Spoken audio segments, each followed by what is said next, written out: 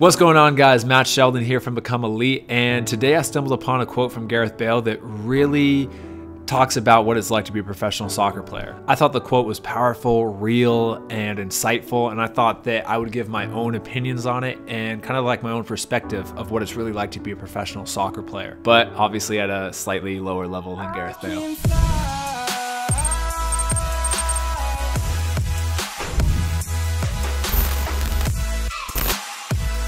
So on the screen right now is the full quote, which I found on Bleacher Report, and it reads, "As a professional athlete, particularly in a team environment, you can't choose your own timetable like in golf or tennis.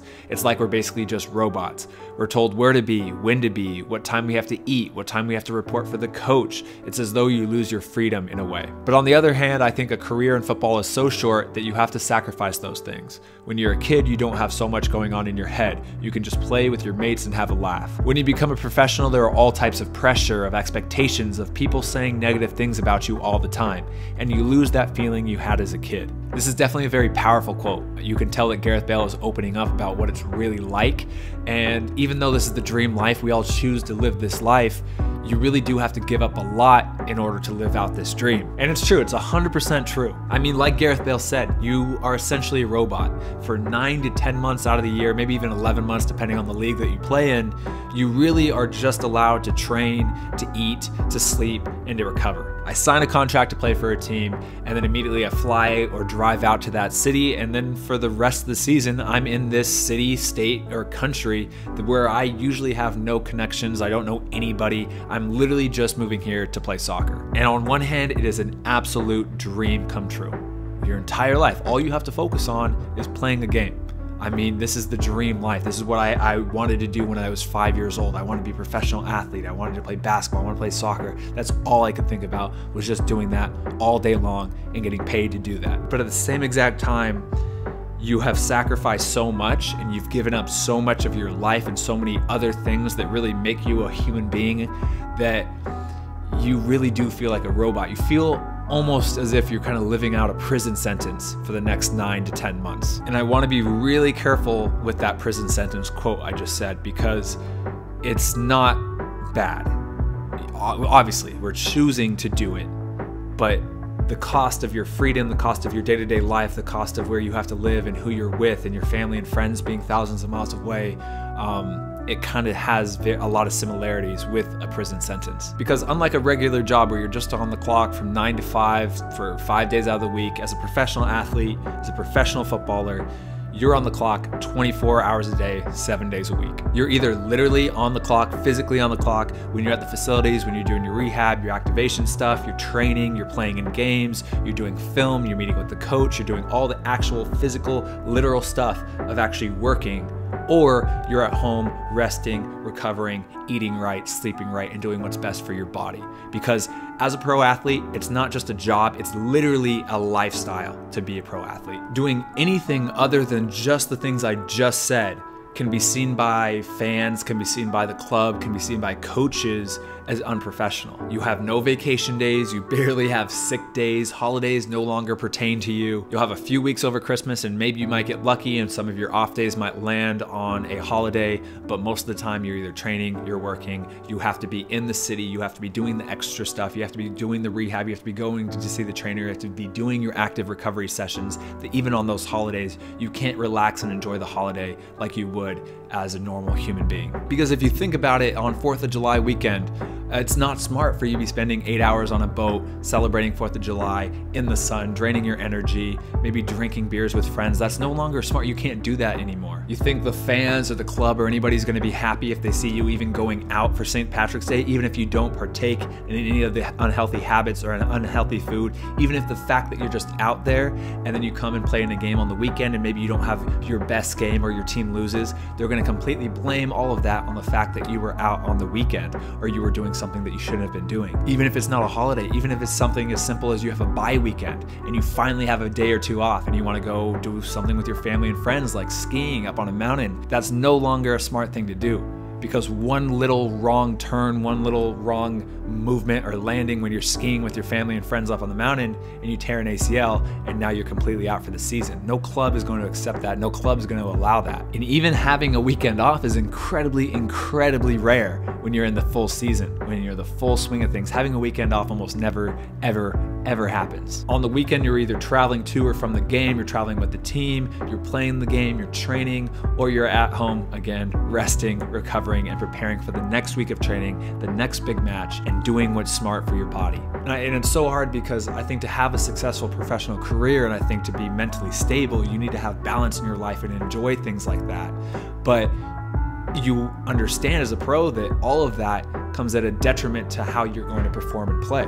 And if you don't perform right, you might not start. If you don't start, you might be consistently benched. If you're consistently benched for the season, you might have a harder time finding a contract the next year. If you have a hard time finding the contracts the next year, you may no longer be a professional soccer player. And it's extreme, but it is all true. Even during your off season, and sometimes like in America, you could have 2-month or 3-month off seasons. If you're in the USL or the MLS, you can't 100% let go and be a normal human being, because in the back of your mind, you still have to be fit. You still have to be ready for when you come back and join the team again. You can enjoy yourself during this time. You can spend time with family and friends and really let go, but only partially, because in the back of your head, all you can think about is in a few weeks, I'm gonna have to come back and be fit and train and be sharp. And I've only been playing professional soccer now for 5 years, and at a lower level, but year after year after year, I've watched my family and my friends and everybody celebrate birthdays, have Halloween, have New Year's Eve, St. Patrick's Day, Memorial Day weekend, 4th of July, Thanksgiving, all without me, while I'm thousands of miles away with my team. As I'm actually filming this right now, it's my sister's birthday. I can't remember the last time that I've not been in season for my brother or my sister's birthday, and I've actually spent time with them on their birthday. I think it was before my college, I think at like 18, 17 years old, and I'm 26, about to be 27 here in a couple months. I've missed both of their high school and college graduations. I've missed family vacations and reunions and weddings and even funerals of people that are really, really close to me. And you just keep telling yourself, you know, it's worth it, it's worth it, it's worth it, because I love this so much. And like Gareth Bale said in the quote, your day-to-day life is so extremely regimented.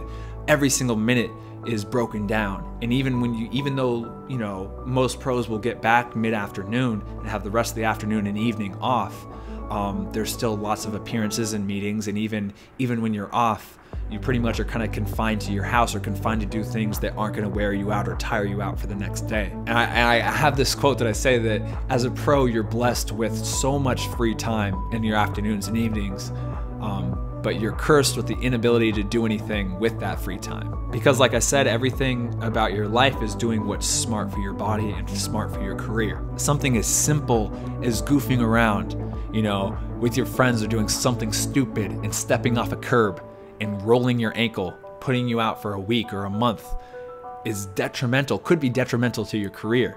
And it's something that a lot of people don't think about. I've had a teammate personally that was goofing off, doing something stupid late at night, rolled his ankle or broke his ankle, was out for the rest of the season, and then the following year couldn't get a contract. And that's, again, an extreme example. You don't have to be paranoid in your room, locked in safety and curtains drawn and everything, but that's always in the back of your head. I don't ski, I don't snowboard, I don't play basketball. I no longer ride a skateboard or a longboard. I never go swimming or hang out by the pool if it's within 48 hours of a game. Even when my family comes to watch me play and we want to explore Tulsa, you know, the day before a game or the day of the game, I'm cautious about how much time I'm spending on my feet or in the sun, so I don't have my energy drained too much for the game. And again, you know, I don't want to sound like I'm scaring you, or I don't want to sound like paranoid, but that's just the reality of what really plays in the back of your mind as a pro athlete. You have to live your life, you have to have balance, you have to enjoy everything, but at the same time, I mean, all of this is really real stuff that everybody really thinks about. Obviously, I don't even want to delve too deep into the diet and nutrition. Obviously, you need to have very good diet, very good nutrition in order to be a pro. I mean, I know very few pros that eat like a normal human being eats and has the amount of alcohol that a normal human being has. Some do, but it comes at a cost to their game, to their performance. And like Gareth Bale said in the second part of the quote, this footballing career is so short, especially, you know, I entered into the professional football world at age 22. I got a decade of a career, maybe a little bit longer if I'm lucky.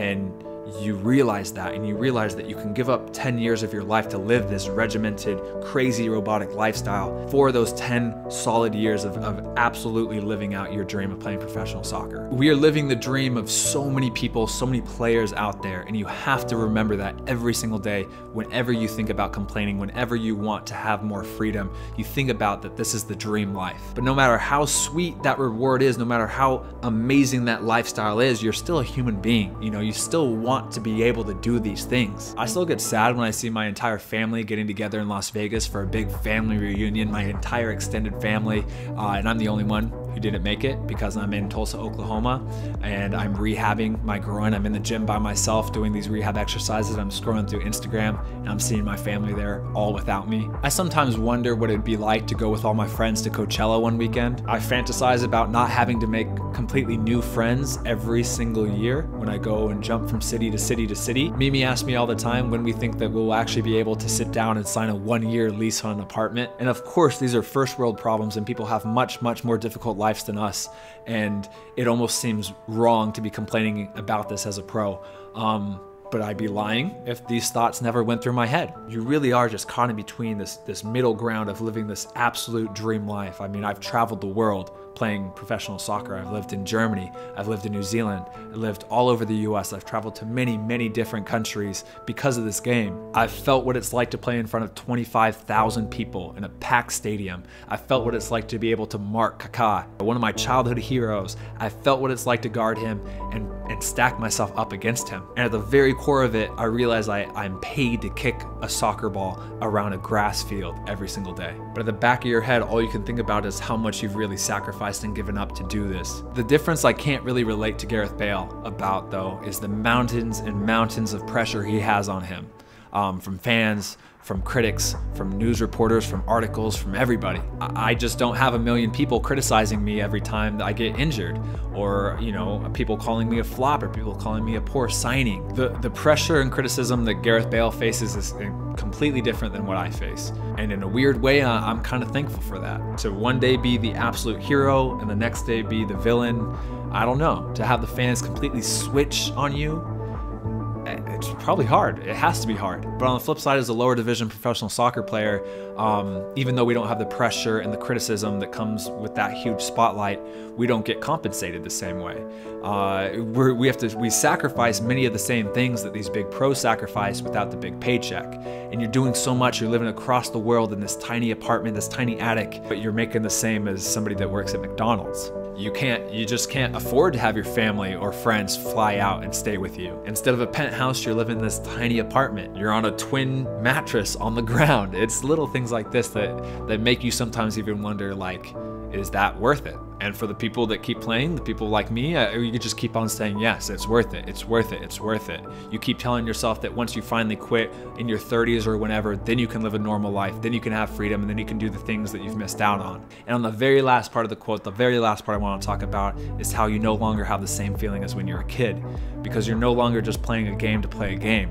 You're playing a game because it's your job. It's no longer just fun to perform and do well. You now need to perform and do well at the cost of being paid. One bad injury, one bad season, and it could be completely gone. Getting benched by your team or not performing that year still has all the same frustrations that you had as a kid, along with all the anxiety of, can I even survive next year? Am I gonna get a contract? Is this gonna be the last year being able to be a pro? But this is what you signed up for. This is what you wanted. So you continue to make the sacrifice. You continue to live vicariously through Instagram and through Facebook. You continue to live like a robot, and you continue to put your heart and soul into your training, into your workouts, into your game, because it all can be gone in an instant. And we all just try to enjoy this weird dream life / robot prison sentence for as long as we possibly can, every single day of it, because you know when you're older and beat up and you can no longer play professional, you're gonna miss it. You're gonna miss it a ton. So you enjoy it right now and just keep pushing.